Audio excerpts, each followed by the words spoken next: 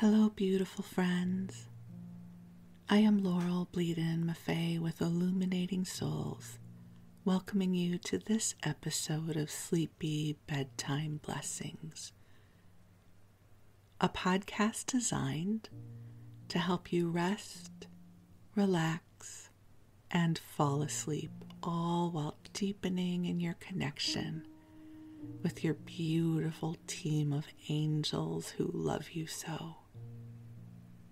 If we're meeting for the first time, I am an angelic practitioner, a spiritual teacher, and an encourager of souls. And I am here to help you awaken to your magic, all while falling asleep. How's that for a good intention? Opening up to your magic and getting a good night's sleep all at the same time. During my waking hours, I offer one-on-one angel sessions, soul mentoring in a variety of classes, and you can learn more all about that at my website, Illuminating Souls. But for now, the angels and I are here to help you get a good expanse of rest and sleep. As many of you know, I have been using sleep podcasts for years to help me build a bridge between wake and sleep, and I love them. They really support me. And so I was guided to create Sleepy Bedtime Blessings for you. And it's not only because the sound of a loving, soothing voice can help us drift off to sleep, but I'm also a big believer that that time right before we go to sleep and also during our sleep is a beautiful time to clear our energy and set our intentions. That there's something very magical about the astral realm and working with the angels, that it enables us to clear out old patterns, lift and calibrate our energy fields, and so much more. One of the skills I learned at the University of Santa Monica is what they call a bedtime intention. And what they teach is that space right before we go to bed is a wonderful time to put in a request with God and the angels. So for instance, a bedtime intention might be, God, angels, I ask that you help to clear my energy field tonight as I sleep, so that I awaken in the morning feeling light and filled with joy and purpose. I also will ask to be given inspiration on what to offer in terms of a next class or a podcast episode. Our astral life is really full and rich, even if we do not recall it when we are awake. It is a beautiful opportunity to heal and to receive inspiration and to become even more of who we are. So take a deep breath in, breathing in the beautiful light that is you. And this is a special episode, everyone. This is my 50th episode, 50, my 50th episode. And also the day of its release happens to be my 60th birthday. Happy birthday to me. 60. I don't know what I thought 60 was going to feel like, but it feels a lot like my 40s. It feels good. So I wanted to make this a special episode, a gift, if you will, from my heart to yours, because some of the reasons that episode 50 on my 60th feels so profoundly special is because I am living a dream. I am living this beautiful life. I get to live my purpose. I get to work with the angels, and I get to know you. You're the answer to a prayer. I prayed and wished and hoped that I could live a life like this one, where I could connect with the heart and support and love others on their journeys of awakening and coming into their magic. And here we are. So I thought for this episode, I would share with you some of the moments of my own awakening. And the thing that's going to be important as you listen to this episode is, please do not allow the stories that I'm going to share with you to put me on any kind of pedestal, because that is not the reason I'm sharing it with you. I don't want you to think that, wow, she's super cool, and if those things happen to me, I would know I am special, because that's not how our lives work. You, too, have your own story, whether it's your story of awakening, your story of coming into your heart. And it's just when we recount them, when we string all the pearls of our life together, that they can sound so profoundly magical. So you have a magical story too. So as I share my magical story with you, let me assure you, it did not feel magical while it was happening. Quite often, our stories are really difficult as we are moving through them. And mine felt that way, even though it likely wasn't. And it's only when we're sitting in our metaphoric rocking chairs years later that when we recount all the experiences we have, they take on this rarefied patina of magic. So I'm going to be sharing with you some of my experiences and what brought me to this moment. But first we're going to call in the angels, because they're here already, and it is my greatest joy to share them with you. They're there with you already too. Not because I am here, but because you are there. Just a sweet reminder, you do not need me to connect with your angels. The relationship with your angels is all yours. It belongs to you. I'm just here to help you open up to what already is. And it is my joy to do so. I will help amplify your connection with your angels for a long time to come. But just so you know, this relationship belongs to you. You get to take the angels home with you and come into intimate relationship with them outside of this podcast. But go ahead and take a deep breath in and release. And go ahead and get cozy, whatever that means for you. It's okay if you drift off. You can always go back and listen to it later. So don't resist the urge to fall asleep because you think you'll be missing something interesting I'm going to say. The beautiful thing about this podcast is these episodes are going to be up for a long, long time.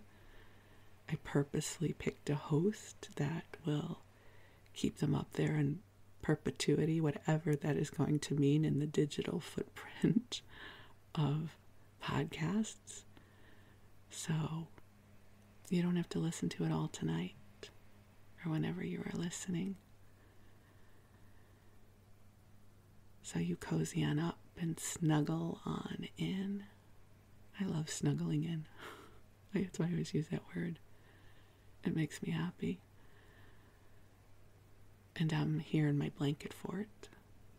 So I have a big blanket pulled over my head as I record this for you. So I am cozied on up and snuggly too with you. And we'll call in the angels. And beautiful angels on high, I ask that you join us here. I ask that you infuse this broadcast with waves of divine love, calibrated in a way that is unique to each of our beloveds gathered here. I ask that you bring forward waves of love in service to healing, in service to lightness of spirit,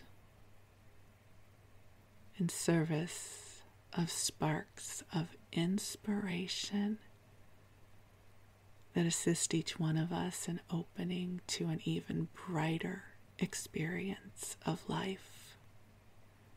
And angels, as we sleep, I ask that you tend to the places inside that hurt, helping to clear out any places that feel tender.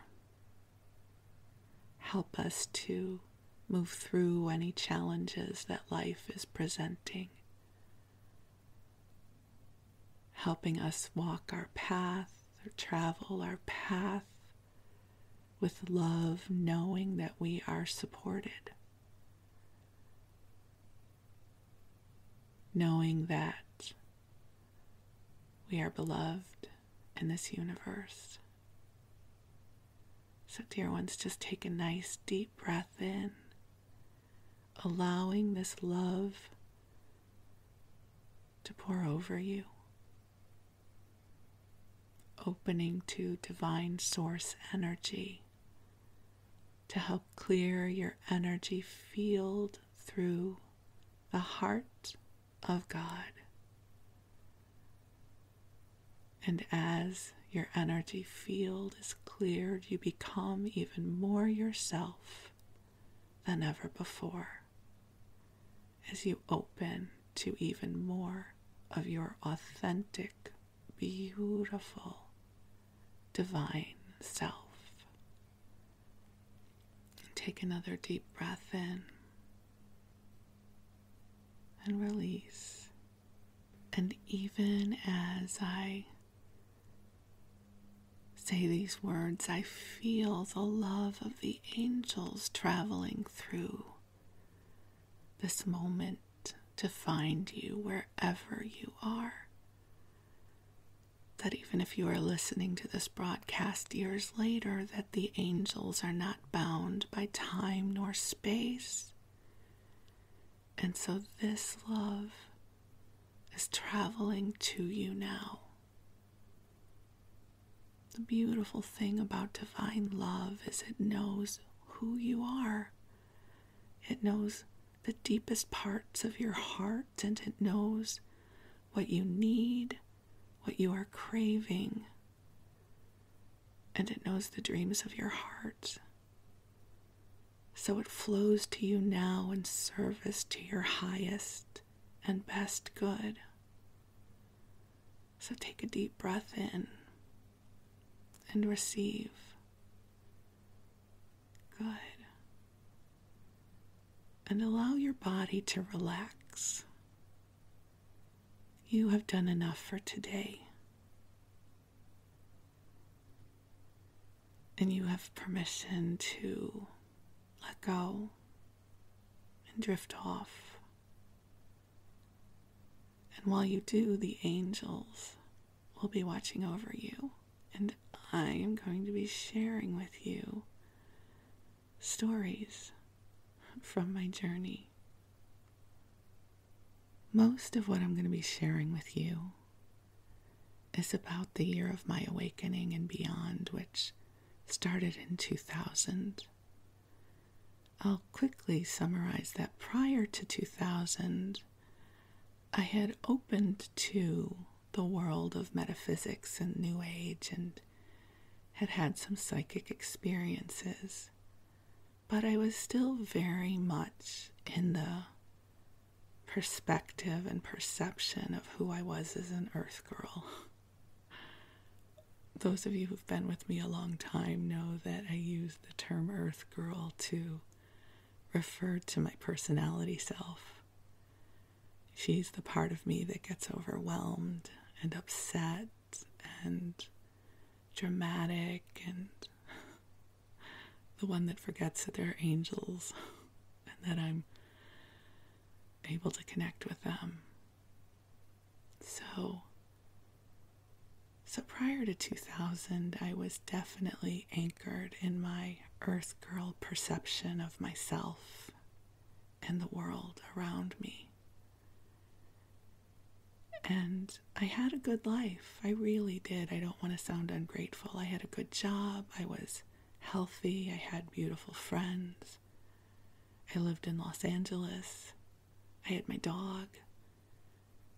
But I also was inherently unhappy, and I didn't know why. At the time, I thought it was because I was overweight. For any of you who have spent time in your life dealing with weight issues, you know that it can become a red herring for anything else that is causing unhappiness, right? If I lose the weight, then I'll be happy, which is not true. Well, maybe it is sometimes. I don't mean to make a generalization. But anyways, I spent so much of my adult life chasing that belief that if I could just lose the weight, then I would be happy. So that was my story. It might not be yours. And I really believe that my awakening began with this dream that I'm going to share with you that happened somewhere around January or February. I don't remember exactly when, but it was early in 2000. And I'm calling it a dream because that was my experience, but I really believe it was a visitation. I had a teacher once say that the way you could tell the difference between a dream and a visitation is that a visitation, you will remember it years afterwards, all the details. And that certainly has been my experience. So in my dream, I awaken, and there is the cutest boy in the world floating above my bed. Now, when I say boy, he was a man, but that was my terminology, yes. Right, I was still the girl who thought of cute guys as cute boys, even though they were men. So that was my vernacular in my dream. And he was floating above my bed, not in a scary, ghostly way, but in a way that felt very comforting. And as soon as I saw him, I knew him at the deepest parts of my being. And I knew that he knew me, and that I loved him and he loved me, but love is not the right word for it. Every molecule of my beingness was beloved. I was love, and he was love. It reminds me of how when people talk about near-death experiences, they talk about this expansive love and light that is beyond what we experience here on earth. And that's what I experienced, was this awareness that everything that I was loved by him, and I loved him the same way. And I threw my arms around him, and I started weeping. And I said, "Where have you been? I miss you." And he said, "You decided to do this one alone." And I said, "Well, I changed my mind. Come back."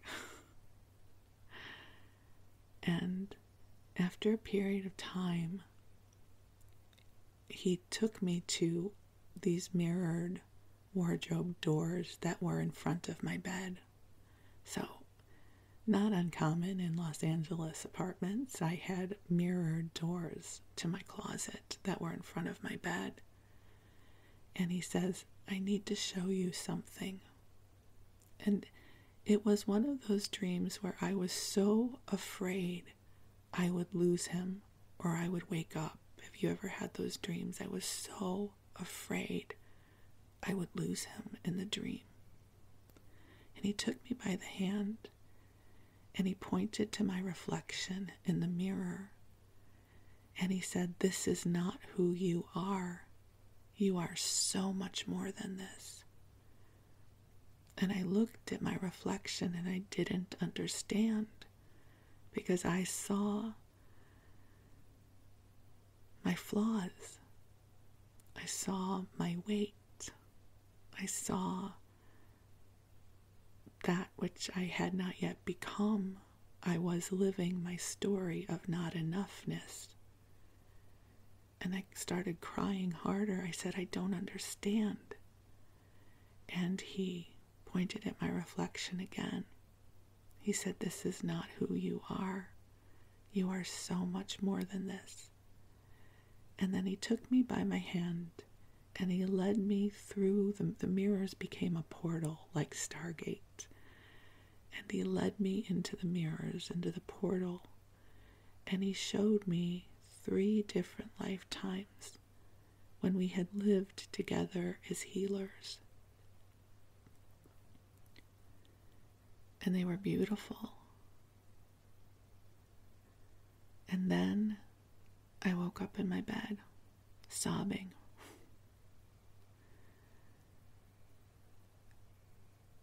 I was bereft. I had felt this quality of love that I had been longing for my entire life. And now I was alone. I was alone like I was before I went to bed, but this time I knew what I had been aching for. And it was a profoundly light-filled and challenging experience to be given a taste of that which I did not yet have. So that was the start. I really believe that that visitation opened a portal for me. And when I speak of the quality of divine love, I refer to that experience I had in the dream. That was my first taste of it. Like there really could be love that did not exist with a polarity involved. Right? I love you until I can't love you anymore. It was really this profoundly expansive, all-inclusive love. What I recognize now is I would then spend the next 5 or 6 years trying to get back to that kind of love. And I will tell you that that is the quality of love that flows through my work. So I was able to finally, with help from God and the angels and probably my beautiful beloved guide from the other side, to find a way to cultivate that in life. But that's where it started. That was the moment that the portal opened. And then there were many other things that happened that year. Some I've shared with you already on the podcast. One that I will share with you that I haven't talked about before is somewhere around April of that year, I was reading the book, The 4 Agreements by Don Miguel Ruiz. I remember reading, I think in Oprah's magazine, that Ellen DeGeneres had suggested that Oprah read the book because it had changed Ellen's life. And I thought, well, if it's good enough for Ellen and Oprah, I should probably read it too. And it's a good book. It's a wonderful book, but this was the moment that cracked me open. I don't have the exact quote with me, but I'll paraphrase. In the book, Don Miguel Ruiz writes that death is not the greatest fear that humans have. The greatest fear they have is being really alive, living their life is what the greatest fear is. And something about that cracked me open, because in that moment it all came whooshing to me how I was biding my time until, whether it was 40 or 50 years from then, that I would get to go home and be reunited with my soul. That this life here was sort of a way station of sorts until I could get to live my full self. And I realized in that moment how fascinated I had been with things like past life regressions, near-death experiences, anything that talked about that portal into the other side. I was fascinated with. Much more fascinated than I was with the idea of being alive and living. And that was really terrifying and profoundly deepening to recognize. And I'm sure I don't remember specifically doing this, but there was something about that awareness that I know my heart cried out with a prayer, like, teach me how to live. Teach me how to live a full life as me. What would that look like? What would I do? So that was another one of those moments where I knew something was moving within me. So now I'm going to flash forward to August of that year. It's not as if with these experiences I all of a sudden was bright and shiny and magical. I was still really unhappy. Right now I just was more aware of how unhappy I was. That's the thing about awakening and healing, is that it often gets worse before it gets better. So things have not yet felt magical. And they still won't for quite some time. But here's the next thing that I want to share with you about. So I somehow hurt my back, and my job was really stressful at the time. I was working as a market analyst for an entertainment company. We did analysis of sales of home video, and I was really deep into a coding project where I was spending hours every day hunched over my computer coding away. And at some point I injured my back, and it was awful. Awful. I couldn't sit, I couldn't stand. I kept going to the doctor. They tried to give me injections. I mean, it was just really one of those, if you've ever hurt your back, you know what I'm talking about. And to help try and get some relief, I found my way to a chiropractor who worked out of a massage school in West LA. And he was really steeped in the Eastern traditions. He really had that calm, wise energy that I just opened to. And I would go and I would lay on his chiropractic table and I would cry. And one day he said to me, he said, "You know why this is happening, don't you?" And I said, "I don't." He said, "It's because you're not doing what you came here to do." He said, "Do you know what that is?" And out of seemingly nowhere, I said, "I'm a healer." And he said, "Yes, you are." And I started to sob. It was like my soul opened up. Right? He says, "It's because you're not doing what you came here to do." you know what you came here to do? I'm a healer. I'm a healer. I'm a healer. And the vibration, the words, it was like awakening and remembering I'm a healer, and also not knowing what that meant. Like, what did that mean? What did that mean? I didn't know. So I cried a lot more. And the next week, I went in to see him. And I said, I don't understand. What does that mean? I'm a healer. And this is what he said to me, just like this. He says, I don't know, but you could go to the University of Santa Monica and get your degree in spiritual psychology. He said it just like that. And the second he said it, I knew that was my truth. I just knew it. I had known about USM. I hadn't known anyone who'd gone there. But they advertised in the back of a local metaphysical magazine that I would pick up, and so I know I looked at their ads before, so I knew they existed, but I hadn't really contemplated going there. But that afternoon, that's what he said.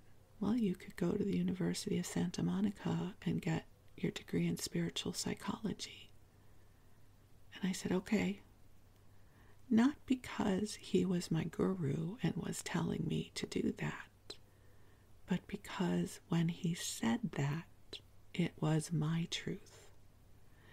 And I want to interject something really important here, something I believe with my whole heart and soul, that when we hear our truth, we know our truth. If you've ever had a session with me, you know that I often ask questions like, does this resonate for you? How does this feel to you? Not because I'm asking you to make me right, but because you have a tuning fork inside of you. And when you hear your truth, it clicks in. So in that moment, it was a truth. I still didn't understand that. All I knew was this was a yes. And I went back to the office because it was the middle of the day. And I called USM, not really knowing anything about their program. And I got one of their advisors on the phone. And he said, what can I help you with? What can I tell you about the program? I said, I need to know when it starts. And this was September at that point. And he said, we start the first weekend in October. And he said, we have, I can't remember, I'm going to make this up, but he said something like, we have 12 spots available. I said, well, now you have 11 because I'm going to give you my credit card. He said, do you want to know more about the program? I said, no, I just know I'm supposed to be there. And I gave him my credit card. I just knew I was supposed to be there. And I'm really glad in hindsight that I didn't know anyone who'd been through the program, because everything about the program was a miracle to me. So I had no expectations. I didn't know, oh, this is this process that my friend told me about. Just every month was a new reveal. So at the time, the way USM was set up was it met one weekend a month. We would go Friday from 7 p.m. till about 10, and then we would go all day Saturday from, I think, 9 a.m. to 9 p.m. It was a long day, and then Sundays from maybe 10 to 7. I don't quite remember the hours.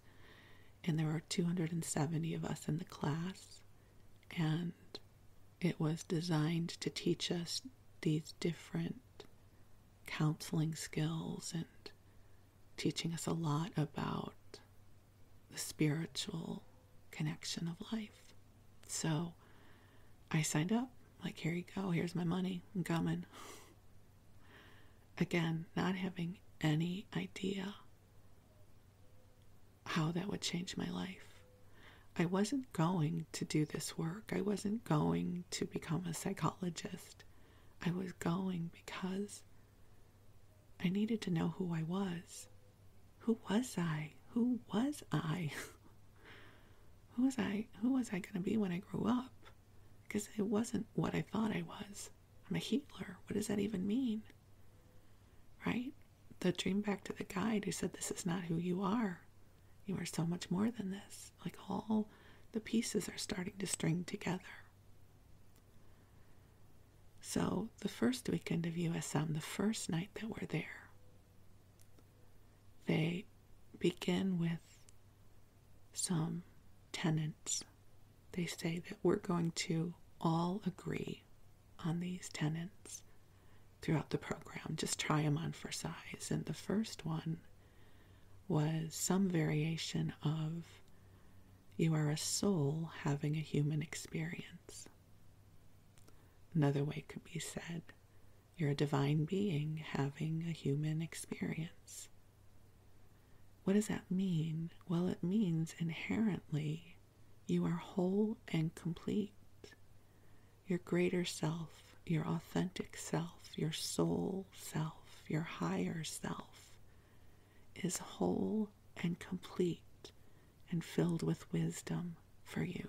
That you are not your flaws, that you are not your stories, that you are not your wounds.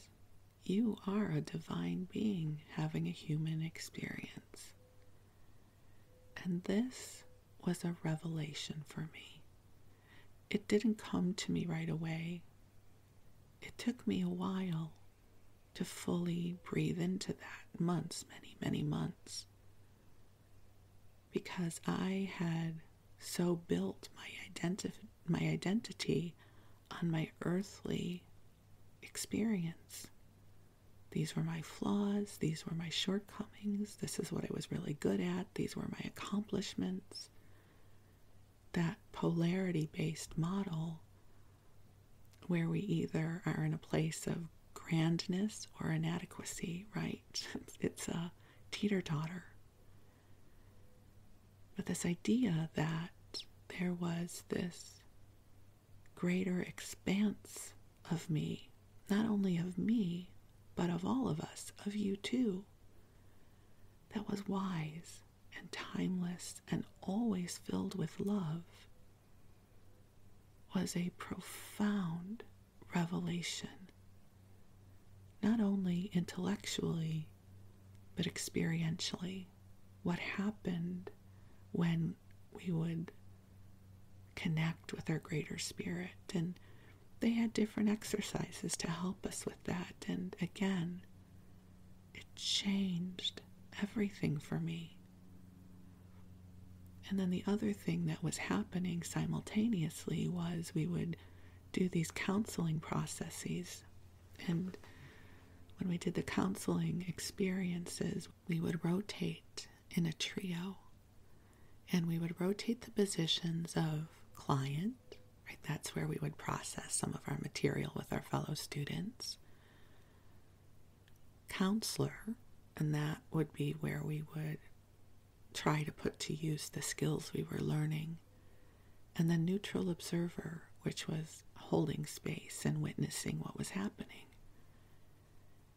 And when we would be in the counselor chair, it wasn't about advice giving. I had always been a good advice giver, right? I know what your problem is and I know how to help you solve it. This was really about holding space and encouraging another, asking open-ended questions to make space for another's process. And something miraculous would happen.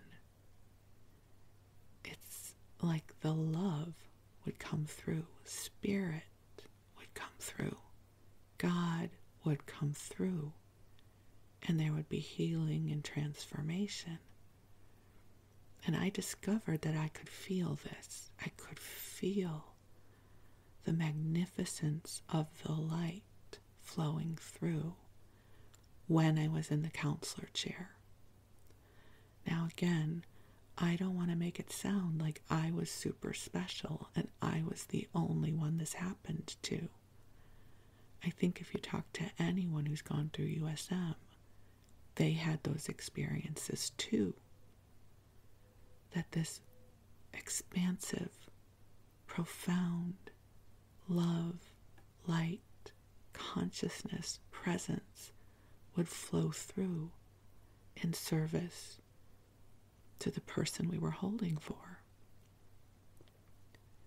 And when it flowed through for them, it flowed through for us as well, because this light, this energy is generous. And it does not come from our own personal energy, although our own personal energy is in it. It comes from the greater expanse of divine love and wisdom. So my whole experience at USM as a student went on for 3 years. I did the first 2-year program, which was the master's degree. And then I went back for a 3rd year for consciousness, health, and healing. So I was really blessed. I had a lot of time in these processes. And what I began to discover was this expression of love, of divine love, was what I had been seeking. So when I had that dream, this is what I was seeking to return to. Awakening as a healer, this is what I was seeking to return to, even if it wasn't written on a business card or I knew how to create a practice around it. And somewhere in those, my first 2 years, I did a lot of sobbing. I did a lot of crying, because part of the journey of healing is getting in touch with everything that's up for healing. It's not like it just is miraculously lifted. It's holding shards of our hearts up to the light and rewriting or renegotiating how we hold for our journeys. So I had this practice of crying in the shower every morning. I would just feel the waves of sorrow coming up and I would sob it out. And the angels at some point, I didn't know it was the angels at that point, I would have said it was spirit, would say, you don't have to know what you're crying about, just let it out.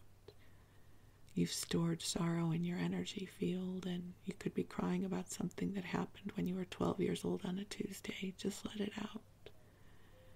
And I would cry it out in the shower and let it all go down the drain and then get ready for my day.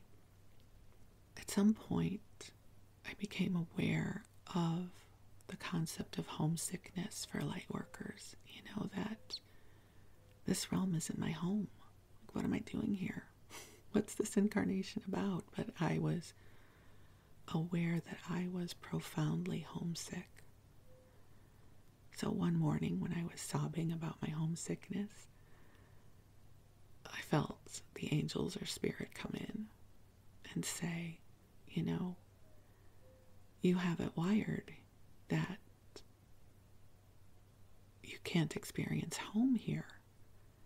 And as long as you hold that belief, that'll be your reality. And they said, here's what we recommend. Please ask the prayer of God, help me create a life here that feels like home. I took a deep breath in and I said, okay, God, help me create a life here that feels like home.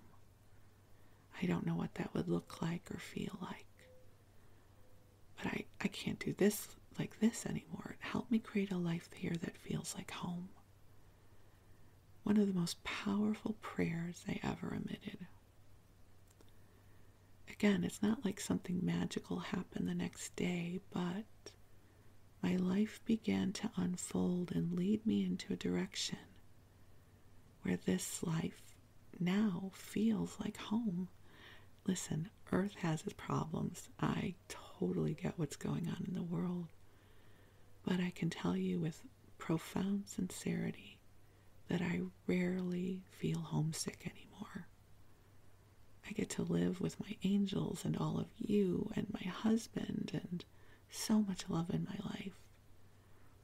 I don't get homesick anymore. I'm here for the duration. Whenever it is time for God to call me home, I will go home. But for now, I am delighted to be here. I absolutely could not have said that to you before 2000. So I highly recommend that prayer. God, help me create a life here that feels like home, and just see what changes. The other piece that I'll share is sort of how the angels began to weave into this. So in 2004, USM had another program they introduced, which was soul-centered leadership, which sounded like exactly what I wanted, right? They were going to teach me how to hang out a shingle and make a business out of whatever this was. And so I signed up for the program, and I think I was in it 2 or 3 months. And as I was there, I started to get the sinking feeling that this was not what I was looking for, which was really hard to process because I wanted it to be my answer. I loved USM. It worked for me. I wanted USM to be my answer because it was going to be such an easy answer. I would go through this program, and then I would hang out my shingle, and life would be good. But here's what kept moving through me. I want to open to my mystical gifts, not having any idea what that meant. I had no idea what that would mean. I'd had some mystical experiences, but there was this calling in my heart. I want to open to my mystical gifts. I had the request, but no idea what that meant. So I would sometimes flip through a metaphysical magazine to see what classes were being taught elsewhere, to see what sparked, and nothing sparked. And I even went to one of my teachers at USM and asked her, and she gave me a recommendation which did not feel like my truth. Remember, when you hear your truth, you know your truth. So I kept looking for my answer. In the meanwhile, a couple of my USM friends had studied with Doreen Virtue. They had taken her angel therapy practitioner class. And I remember thinking at the time of how sweet that was. Not in a patronizing way, but more like, that is so sweet. I'm so happy that they found what works for them.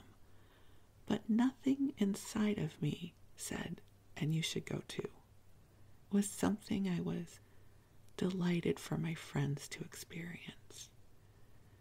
But one night, as I was contemplating how do I open to my mystical gifts, I found myself on Doreen Virtue's website. And she had a variety of classes she was offering at the time. 2 of them jumped out at me. The first was her Angel Messenger training class that she was going to be teaching in May of 2005 in Glastonbury, England. Now, I had had some exposure to the idea of Glastonbury and the goddess and the priestess, and it just, whoa, talk about sparking something in me. The other class was a small group mediumship class that she was going to be teaching, I think, in October of 2004. And this is what I felt and heard. A voice, spirit, the angels, whatever we want to call it, said, if you want to get where you're going, take these 2 classes. Just like this. Don't whittle it down to size, and don't make it make sense. Just take these 2 classes. The same voice that said, go to USM and get a master's degree in spiritual psychology. So I said, okay. I got out my credit card and I signed up for both of those classes. And I understand why they said don't make it make sense, because she was also teaching the angel therapy practitioner training in Laguna, which was closer to me. I didn't have to fly all the way to England, and I think that's why they said, do it this way. And so I registered for both of those classes, and that opened up a whole other doorway for me, which is going to be a whole other episode of what happened when I went to study with Doreen. And just as an aside, I think most of you have heard of her work before, and some of you may have not. Something I should tell you if you haven't is that she was my teacher for a long time. She was many of our teachers. She wrote many best-selling books and created gorgeous oracle decks, one of which I still use almost every day. But several years ago, she became a born-again Christian. She's an evangelical Christian now, and she has walked back and recalled all of her earlier work, including what I studied with her. And this is what I reference back to if any of you are confused by that. I didn't open to my gifts with the angels, and I have not devoted my life to this work because she told me to, right? She happened to be one of the teachers who helped me on my awakening. And when you hear your truth, you know your truth. So there were elements, not every single thing she taught resonated for me, but there were pearls of wisdom, and there were experiences that I had as her student that opened me to more of who I was. And that's the thing to remember. When we study with someone, when we learn, those teachings become ours. We metabolize them, and they begin to dwell within our own consciousness. So I am deeply, deeply grateful to her, just like I am deeply grateful to Ron and Mary Hulnick, who were my teachers at USM. I am grateful to all of the teachers who held the door open for me to awaken to who I am. And whether they changed their paths or not, whether they continue to believe in what they taught, doesn't have a lot of relevancy for me because this is my connection with God. It's my connection with the angels, just as I hold space for you to open to your own connection. Your connection will be different than mine, yes? Each of us is a unique, beautiful, divine being that is the breath of God, having a unique experience here on earth. And your journey is yours, as mine is my own as well. And whether you listen to my podcast or work with me as a teacher or a mentor,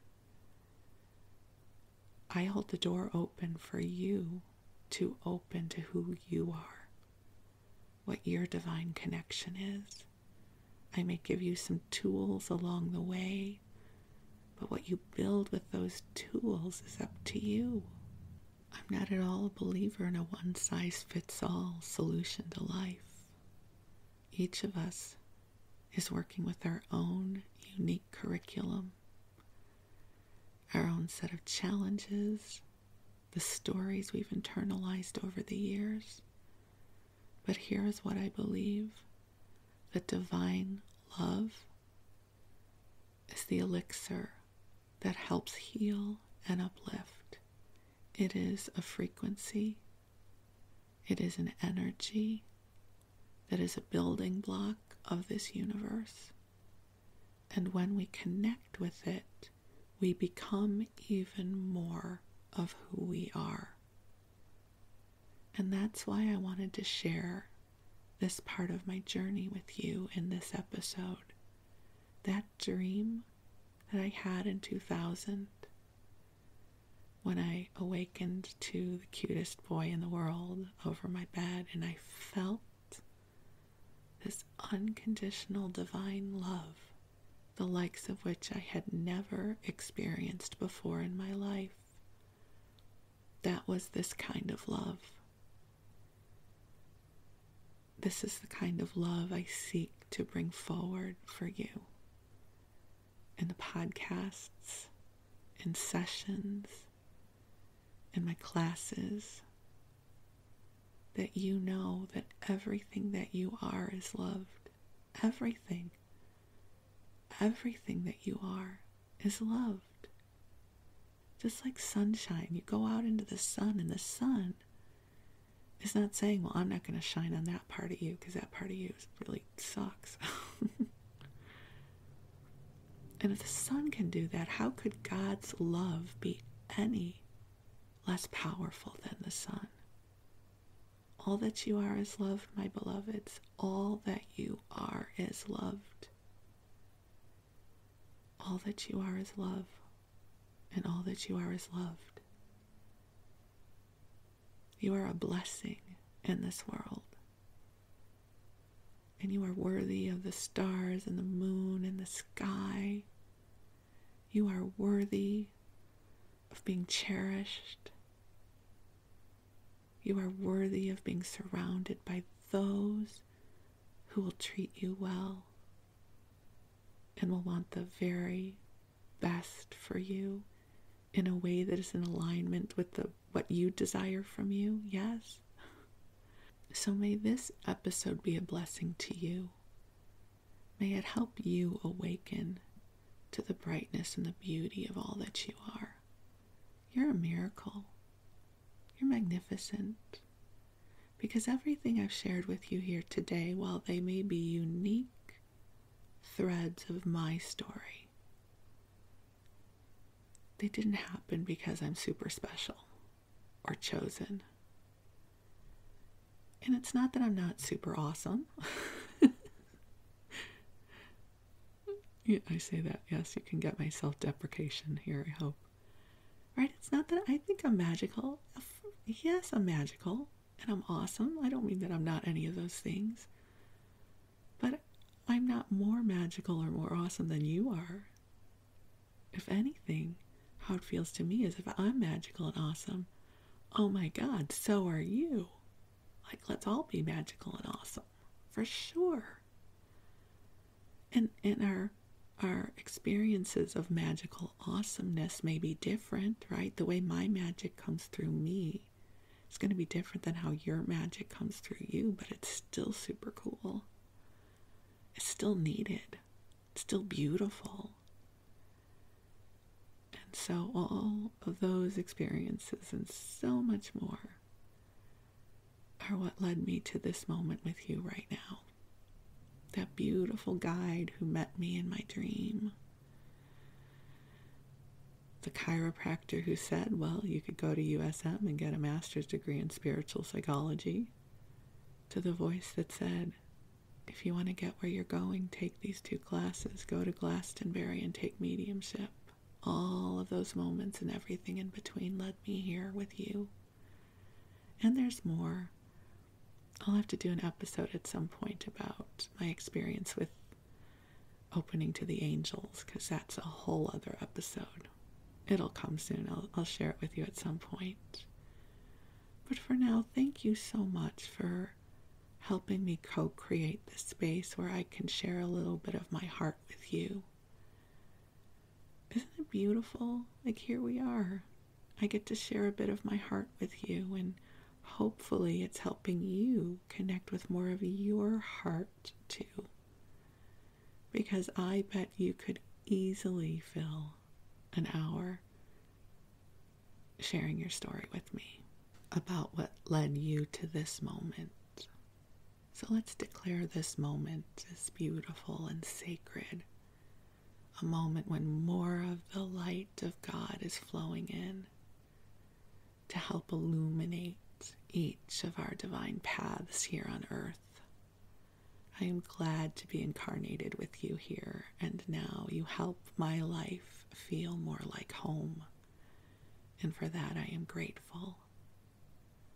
So I am going to bid you sweet dreams for now. I will be back before you know it with another episode for you. But for now, thank you for helping me celebrate episode number 50. I am grateful for you, and I thank God for you. Sweet dreams. We'll talk again soon.